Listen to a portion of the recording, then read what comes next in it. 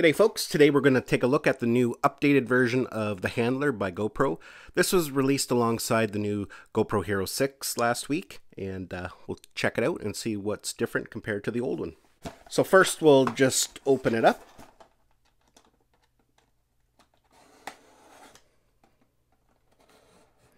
Okay, I'm not having good luck opening boxes this morning. What the heck is going on here?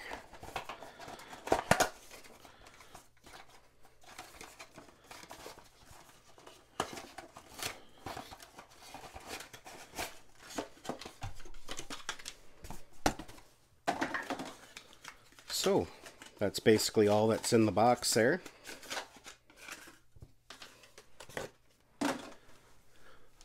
So the main difference right off the get-go is it now has a buckle receiver at the top instead of just the normal traditional mount, and the end you can tell is a lot bigger.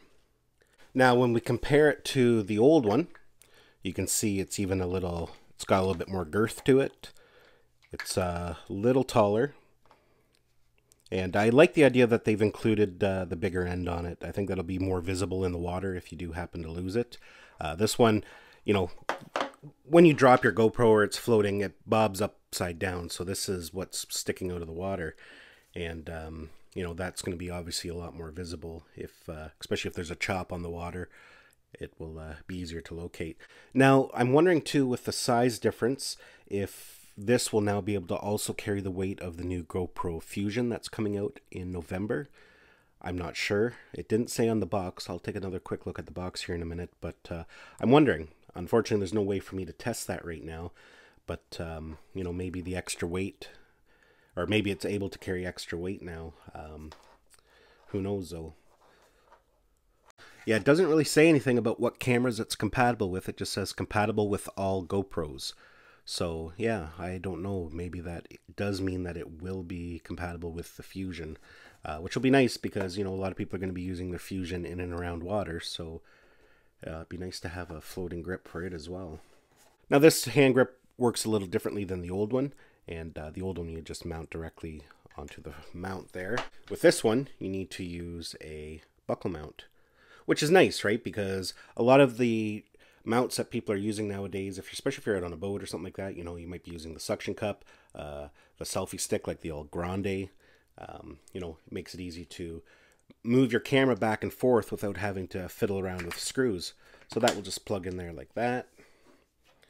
I'm not sure which way would be best to do it, but we'll do it like that for now.